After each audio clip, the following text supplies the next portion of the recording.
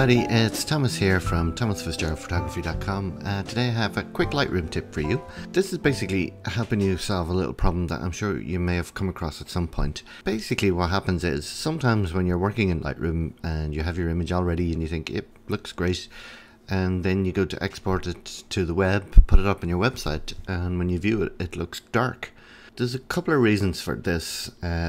First of all, when you're working in Lightroom, you're working on a different color profile, but also because Lightroom's interface is quite dark, it's actually an optical illusion. So when you're seeing it, your image against the dark background of Lightroom, it can look actually it can make the image look brighter than it is.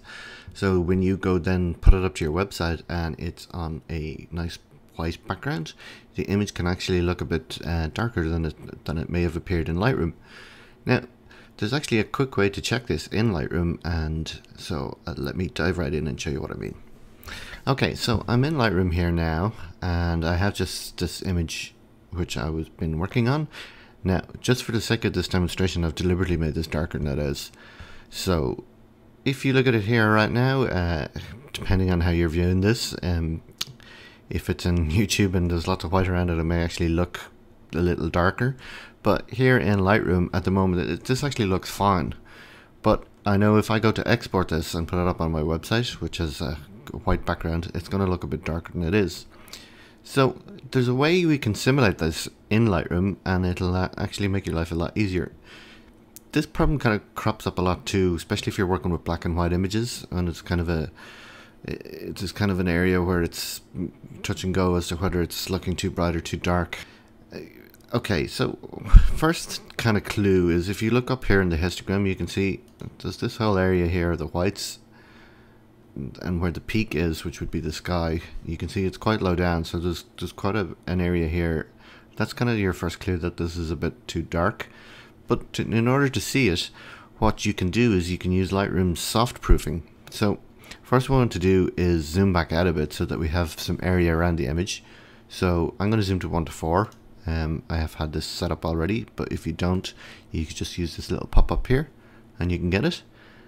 Okay, so I've zoomed back out now so we can see there's black around it. So if I turn on soft proofing or use the S key on the keyboard, this will give me a white image around it. And as you can see, straight away it looks darker. Again, you might not be able to notice this as much on YouTube, but if you try it yourself with your own images, you'll see what I'm talking about.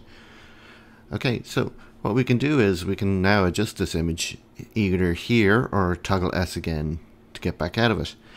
Now, if you're adjusting the image while in the soft proof mode, let me just show you what happens. So I'm going to drag up the exposure. Okay, that's a bit too much. Okay, and you'll see this comes up.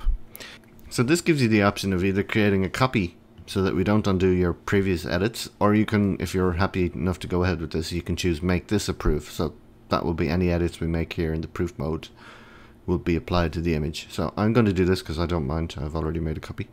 So I'm going to make this a proof. So now any edits we make here will be kept in that copy. So I'm just going to bring the shadows down a bit. Again, I'm just doing this roughly just to give you an idea, so you can see what you can do. And again, this is by no means perfect. It's just a quick example. Okay, so then we can turn soft proof back off. That's still a little dark on the bright side for my liking, so what I'm going to do is I'm going to bring the highlights up a bit. I'm going to bring the whites up a bit. We don't have to go too bright either. Again, I'm looking at my histogram and kind of using that as a judge as well. So again, if you turn that off, I'll just bring up the contrast. Okay, so you can see against the white background now that looks much better than it did a minute ago. And just kind of to give you an idea of what it did look like, I'm going back down to my history, and I think it was somewhere around here. So again, you can see that's what it was before and now after I fixed it. Okay, so that's just a quick demo of how you can use soft proofing to check your images before you put them up on your website. People think soft proofing is generally just for printing, but no, you can actually use it for previewing what your shots are going to look like on the web as well. It's quite handy for this. I've been bitten by this a couple of times where I've exported an image and it looks fine in Lightroom, and you put it up on the website with the white background around it and it's too dark. So that's just one thing to be thinking about, and it's a quick way that you can check it by using soft proofing. So I hope this has been useful, and stay tuned for some more videos soon.